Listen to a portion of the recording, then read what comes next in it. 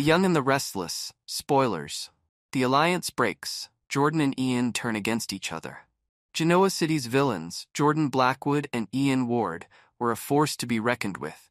A toxic alliance driven by vengeance, manipulation, and chaos. But in a shocking twist, Jordan has decided to sever ties with Ian, turning what was once a formidable partnership into a bitter rivalry. Their alliance, which brought fear and destruction to the lives of Sharon Newman, Phyllis Summers, and Victor Newman, has now imploded, leaving both parties at odds and increasing the danger for everyone in their orbit. Jordan's breaking point, a desire for freedom. Jordan's decision to walk away from Ian is a culmination of her deeply rooted desire for independence. Known for her cunning and resourcefulness, Jordan has always thrived as a self-made disruptor. While she owed her freedom to Ian, having been broken out of prison under his command, the strings attached to that deal have grown too heavy for her to bear. For Jordan, the alliance has served its purpose. Together, they killed Heather, sowed chaos between Sharon and Phyllis, and rattled the foundations of Genoa City. But now, Jordan wants to take control of her own destiny. She refuses to be a pawn in Ian's larger schemes, rejecting the notion of serving anyone's agenda but her own.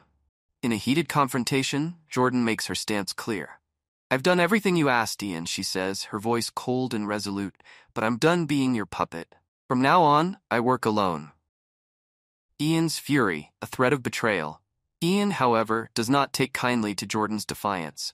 For a man accustomed to manipulating others to do his bidding, Jordan's rebellion is a personal affront. His temper flares and he makes no effort to hide his anger. "You think you can walk away from me?" Ian shouts. "I made you who you are. Without me, you'd still be rotting in that cell." The rift between them grows deeper as Ian vows revenge. He threatens to kill Jordan if she betrays him, a chilling reminder of his capacity for violence.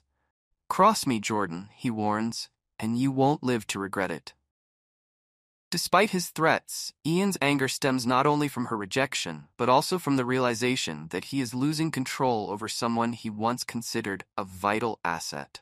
Without Jordan's cunning and support, Ian's plans to dominate Genoa City grow weaker, leaving him vulnerable to retaliation from his enemies. The fallout, a city on edge. The dissolution of the alliance sends shockwaves through Genoa City. While the pairing of Ian and Jordan was a source of terror, their split introduces a new level of unpredictability. Both are dangerous in their own right, and their mutual hatred has the potential to escalate into a full-blown war that could engulf everyone around them.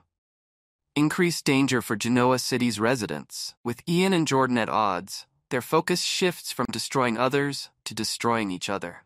However, their vendetta against one another doesn't erase the threats they pose to Genoa City's residents. Victor Newman. Victor, still recovering from Ian and Jordan's earlier schemes, finds himself in the crossfire once again. Ian's renewed rage and Jordan's unpredictable nature make Victor a prime target for their lingering animosity. Phyllis Summers and Sharon Newman. Having been manipulated into turning against each other, Phyllis and Sharon remain vulnerable.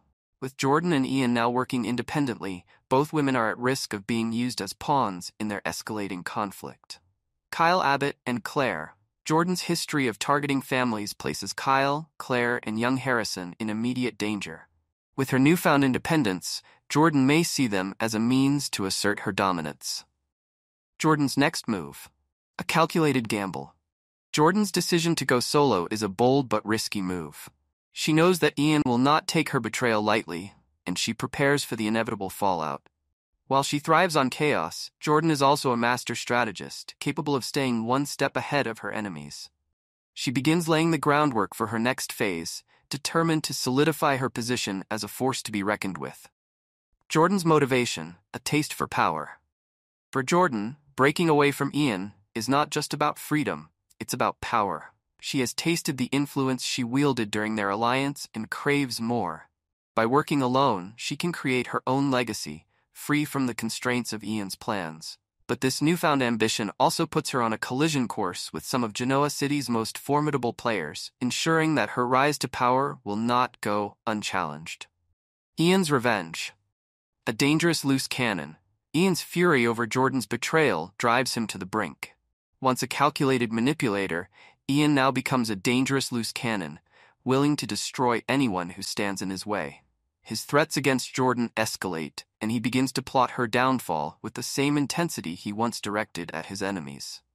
Ian's strategy: divide and conquer.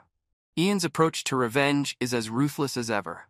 He aims to exploit Jordan's weaknesses, turning her allies against her and isolating her from any potential support.